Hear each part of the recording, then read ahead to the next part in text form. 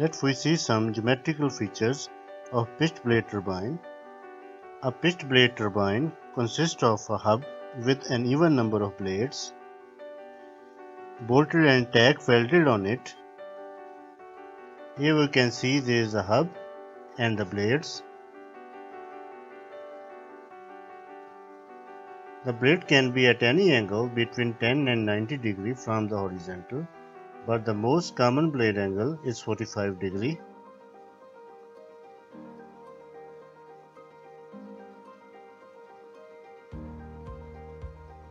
It is lighter in weight than a propeller of the same diameter. Here we can see that a classical axial flow impeller largely used in the marine applications and in the stir tank for the other applications. The lighter in weight features of the pitched blade turbine is advantageous in lighter gearbox, lighter diameter of shaft, and smaller size of motors and other design feature. Here's the frequent applications of PBT. The first one is a liquid solid suspension. The pitched blade turbine can be used to suspend solids in the liquids, as for example crystallizing from dissolution or precipitation of crystal from dissolutions. The very next is the solid suspension using PBT. Radial flow impellers can be designed to suspend solids, especially if placed on the bottom of the tank, but are less efficient and provide relatively poor solid homogeneity in the bulk. The very next is the liquid blending. Two or more liquid to be blended. If have to be blended, we can use the pitched blade turbine successfully. The next is the heat transfer applications. Pitched blade turbine can be used to distribute the heat from the hot coil or hot reservoir to the cold solution or any cold contents. The next is the gas inducement or gas dispersions. Using the PBT, we can disperse or we can induce gas in the liquid. Pitched blade turbine remained the standard impeller until the development of aerofoil or hydrofoil impellers. Here we can see the two versions of the hydrofoil, A310 and A315, which is a more energy efficient and process efficient impellers as compared to pitched blade turbine. The next segment is the flow pattern produced by the pitched turbine.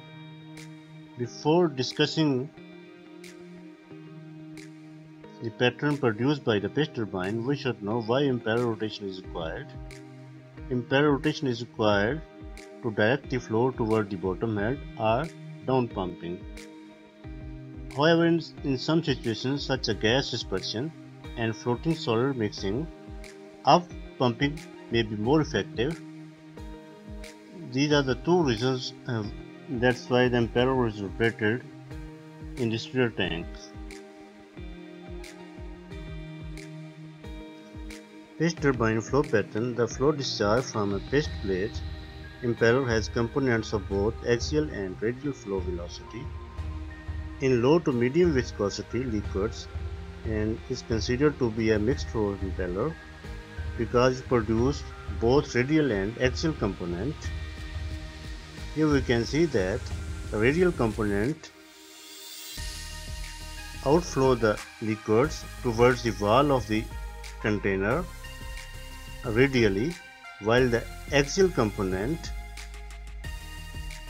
flow across the axis of the vessel in the upward and downward loop.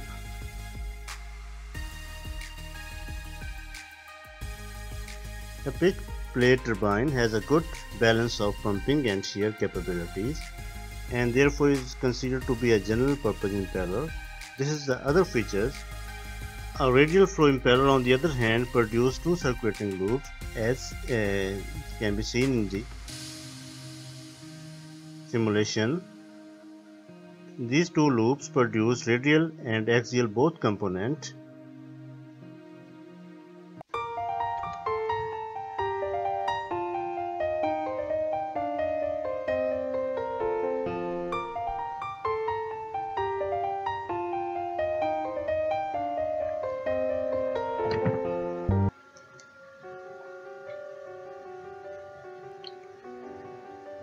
Here we have a stir tank fitted with PBT. When agitator attains a uniform speed, we can see and observe the flow pattern very clearly.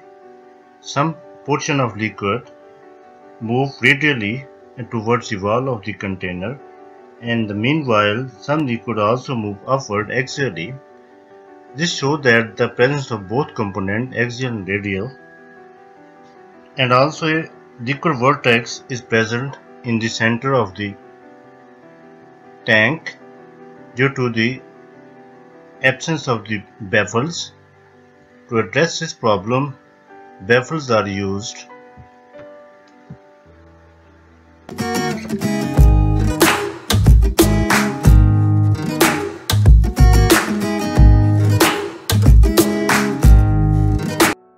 Is higher using the PBT, and the two loops also exist as we have discussed earlier.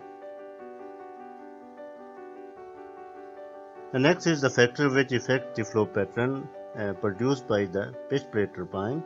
For example, the flow pattern with the PBT becomes closer to radial as the impeller diameter is increased, liquid viscosity is increased. Here we can see that the lower axial component at the most concentration in the bottom of the liquids.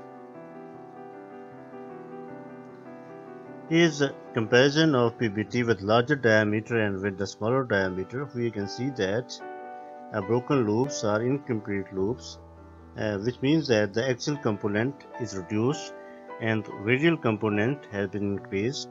Here we can see that complete loops, as we have seen earlier in the simulation, due to smaller reasonable diameter of PBT.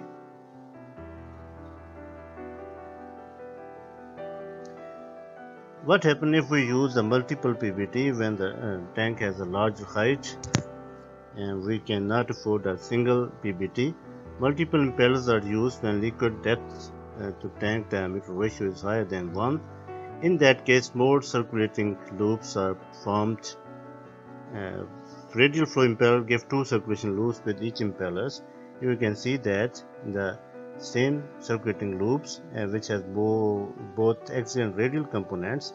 2 loops is due to this impeller and the 2 loops due to this impellers.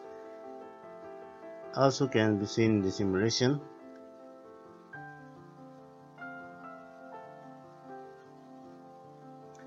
One below and one above the impeller, mixing occurs between the 2 loops but less intensely than within each loop.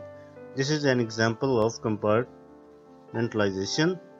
You can see that the more intense mixing is occur in these regions between the 2 loops produced by the 2 impellers than this region and this region.